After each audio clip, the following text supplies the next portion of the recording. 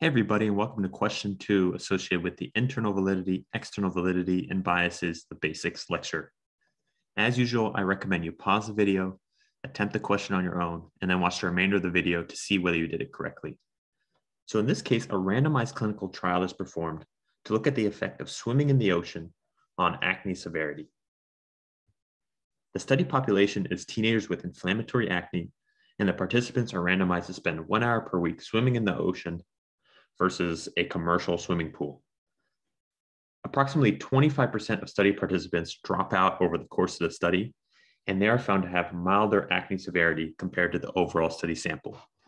And we're asked to name one potential threat to internal validity and one potential threat to external validity. So again, internal validity is, do we trust study results? So do we trust the study results?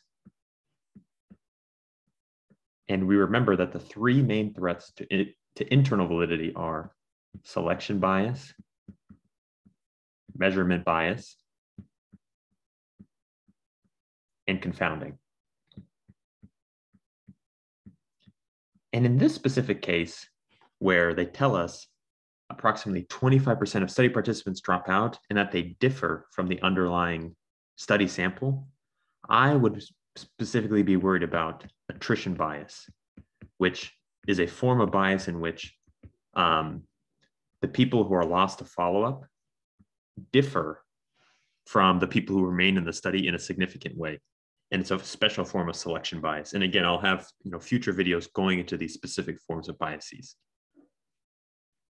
In terms of external validity, we remember that external validity is related to the generalizability of the study results. And basically, can we apply the results to other population? So can we apply results widely? And remember that the 2 main threats to external validity include special populations and special treatments or exposures.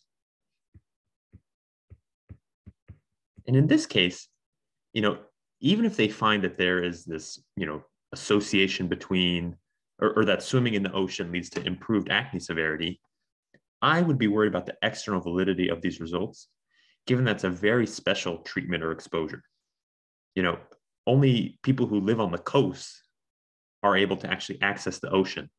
And therefore, the results of this study may not be generalizable to people who live in the Midwest of the United States or in the northern part of the United States, places where they're not able to actually access the ocean.